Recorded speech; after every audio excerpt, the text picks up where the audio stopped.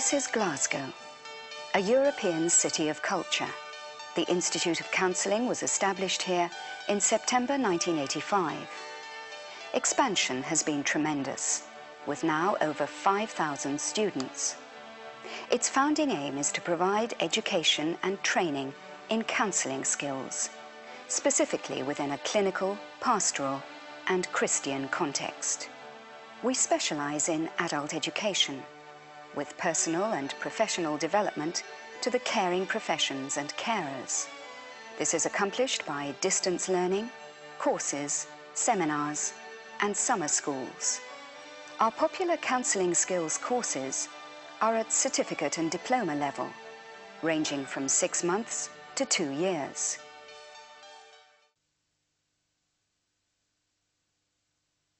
In this group session, the counsellors discuss the theory and application of the force field analysis, a problem-solving model.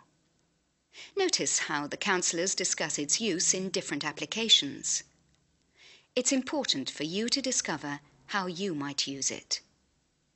As you watch the discussion and the session that follows, try to answer these 3 questions. What are the main stages of the force field analysis? In what way did Pat use the force field analysis to enable the client to have direction? What is the connection between the proposed plan of action and the suggested timescale? In this group discussion, Neil introduces the force field analysis. Listen to the responses of the counsellors to this model. Do you agree with them? Kathy opens the discussion.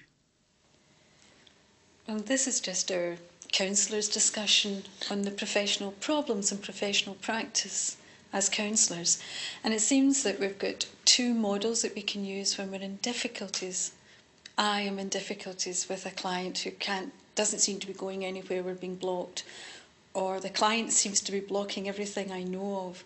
And it seems that you have got some ideas of models that you could help us look at today. I think one model that we can possibly actually apply is what's called a force field analysis, which basically comes from a problem-solving focus, where if someone can negotiate a specific goal, say changing house, but there's some advantages to changing the house, perhaps they want to go to a larger house or in another area, and then there's hindering forces that are against that. Possibly there'll be an increase of mortgage, it's further away from the schools or whatever. Then really, rather than someone being stuck and saying, I don't know if I can move or I don't know if I should move or not, it's an exciting way to say to them, okay, what the goal is, you want to move house. Let's write down what's the hindering forces to you moving house, say 5 of them, for instance, and then let's write down the facilitating forces. Let's balance and wrestle with each one of those, and then we can come up with a plan of action that would actually help us to overcome the hindering forces by emphasising and utilising the facilitating ones. I've used it a number of times too when I was a student counsellor particularly, and I think I was always a little bit cautious about using it. I'm not quite sure why. I think probably because I realised that at times I wasn't all that comfortable using it. It's quite a analytical, decision logical approach, and I although I'm really quite logical, I think that I was cautious about trying to slot the client into that particular way of working. I think it's important to bring that out, that when you begin learning skills, and this is a stage 3 skill, an action skill, force field analysis, that it's like riding a bike, isn't it really? At first, you're so concentrated on actually riding the bike, and then eventually, you do unconsciously you know, the fact you just jump on the bike and you're down the hill. And I think it's a very important point you brought up, William, that we don't just say, well, this is what we do now. You know, it's what our inside is saying, you know, using our intuition. Is this the appropriate time to do this? And if it is, well, let's go with it. If it's not, we don't force it on the client and say, OK, you're now at stage 3, this is what we do. You know, that's disastrous if you turn around, you know, you're into something other than counselling at that point. I mean, I can see the difficulty arising where as a counsellor you get hung up on within a session needing to do practical things and the person leaving the session with a whole list of things that needs to be done. Right.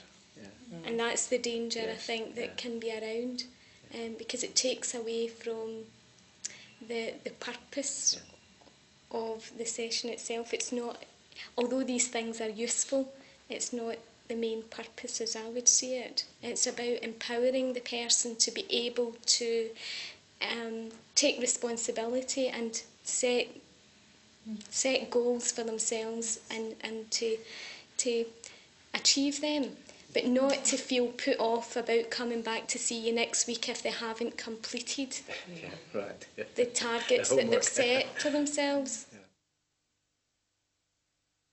What are the advantages and disadvantages of the force field analysis?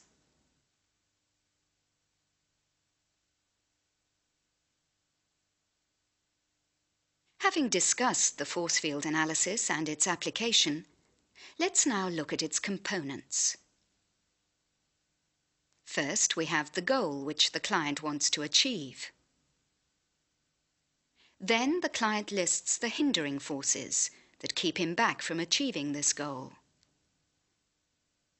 Then the client lists the facilitating forces that form a field of movement to advance him towards the goal. Having listed the hindering and facilitating forces, the client now works out a realistic plan of action. This plan of action pushes back the hindering forces by strengthening the facilitating ones. The field of movement then moves towards the client's goal.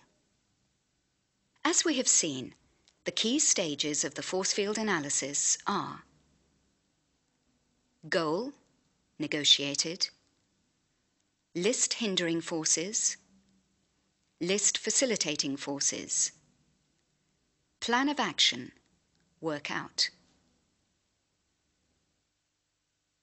If having worked through the model, the goal is found to be unrealistic, i.e., I want to learn to drive and pass my test within a month, then a more realistic goal can be found by working out a plan of action to achieve part of the goal, i.e., either I want to learn to drive or I want to